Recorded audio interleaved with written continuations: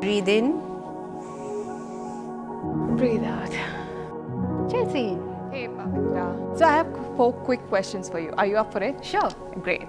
So how are you bringing a change in a sports company? I've always been encouraged to push my boundaries, to not just think within the box, but think that there is no box. So my role is really between balancing the regulatory lines and the fact that there is no box. Great. And how have you been motivating your team lately? It has been a difficult year, and the key has been to be in touch with the team. I think my most used line has been, we are in this together and we will see this through together. Great. And speaking about togetherness, what step are you taking towards shaping young women to better leaders of tomorrow? I think it's important to inculcate responsibility and autonomy in the work that they do. So I really encourage them to present their projects in front of leaders, and this gives a lot of confidence and builds them into the leaders of tomorrow. Great.